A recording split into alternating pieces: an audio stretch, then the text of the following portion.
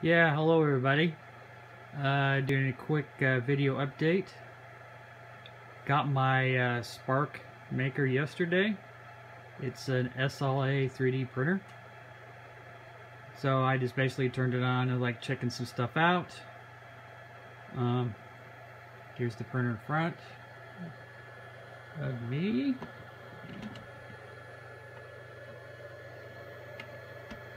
Okay, so a couple things that I've noticed. This is a slightly, I don't know if you're going to be able to see this, but this is a slightly upgraded version. Tried to fixing some of the problems.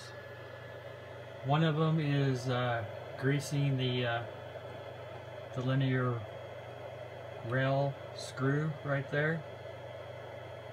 That's one of the improvements people have been doing, upgrades. It's going to be hard to see this one, but underneath the vat, it's hard to see, but there is a protector for the LCD screen. It's kind of hard to see, but there's actually is protector for the LCD screen. So those are the two improvements out of the factory that people have been crying about or asking for.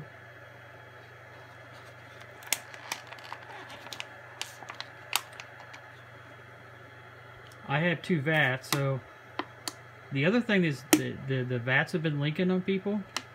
So let's see what happens. This is my backup one. I'm not too sure I want to test out the one on the machine yet.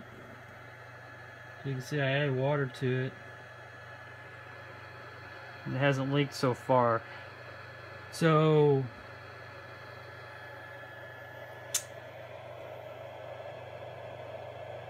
the other issues, these nuts aren't quite, I have been told not quite tight or too loose. So I'll have to test that out. Greasing the linear rod. So you can see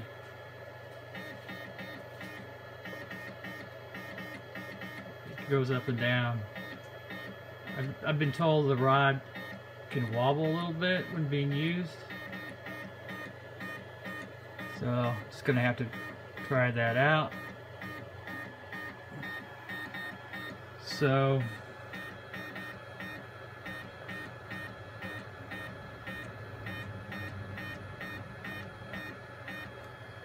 I mean, I've heard all kinds of problems, but I really don't see a lot of them. Like it doesn't turn on, doesn't work. I need to get an SD card. So far my vat hasn't leaked, which is a really good sign, because that's one of the major problems people are having.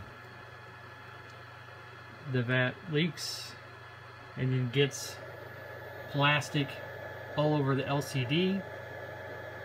Like I said, it's kind of hard to see it, but there's an LCD down in there and basically a screen protector on top, which is a mod. SD card will go there, so I need to get an SD card, download a file, try to print something out.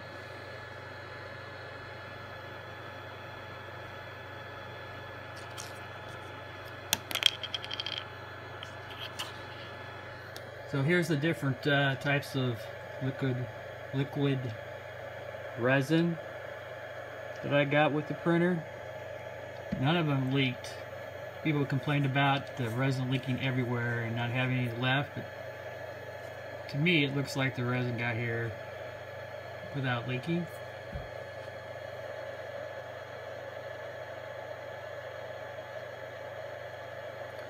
So this is an SLA printer. I don't know how many people know the difference, or people watching know the difference, but basically what happens is that this one has a little LCD in here instead of a laser and a DLP projector. This has an LCD screen. So you pour the resin, plastic resin, liquid resin, into the vat like I did here. Then this is the build plate right here.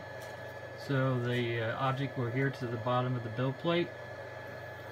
So the LCD will flash and bond the layers,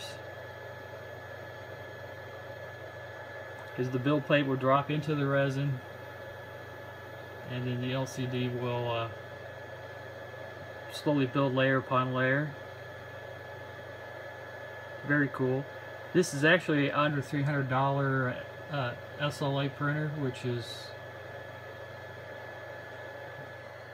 really low for the, I mean, I don't know if there's many SLA printers you can buy for less than $700–800. It's about $300 SLA printer.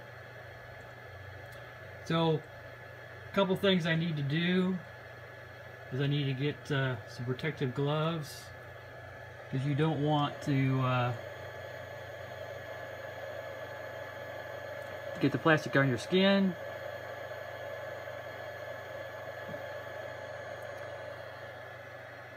Maybe get some eye protection and an apron too, because I don't want to pour the stuff on myself.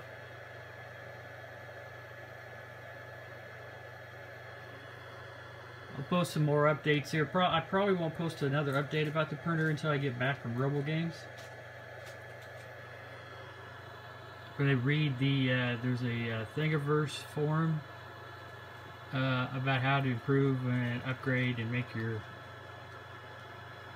SparkMaker work. But like I said, the two main upgrades or improvements that people have made is to grease the linear rod, which they've already done. I don't have to do that. And to put the screen protector on the LCD.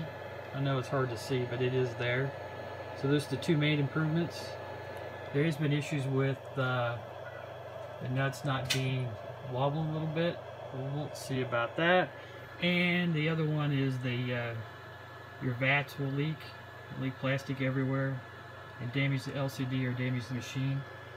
But right now I don't have a leak on my backup one, so that leads me to believe I have a decent chance of it not leaking on the main one on the machine. So all in all, it's not bad. I know there's some issues with it, like I keep saying, but this is a beta product. This is right off of Kickstarter. It's like I kind of equate it to the Cupcake Thingimatic. Forgetting the second evolution of the MakerBot 3D printers. Cupcake just flat out didn't work without lots of mods and hacks to it. This seems to sort of work out of the box, but like I said, to get back from RoboGames, which is this weekend, I'll do some 3D printing and checking out of the SparkMaker. I've downloaded software. I'm looking through some of the guides. This is Spark Studio version 2.0. There's like a firmware update I need to make, and so on.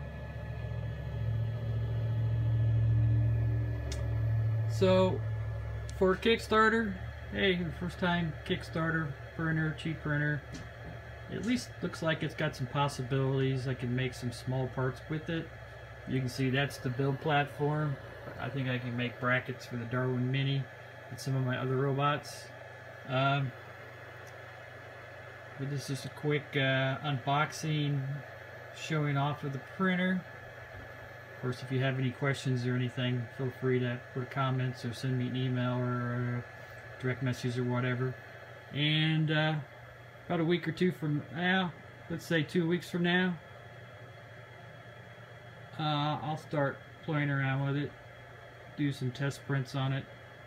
Like I said, I won't be able to do it because I'm at RoboGames, but thanks for watching this quick breakdown, first look at my first SLA printer, and see you guys later.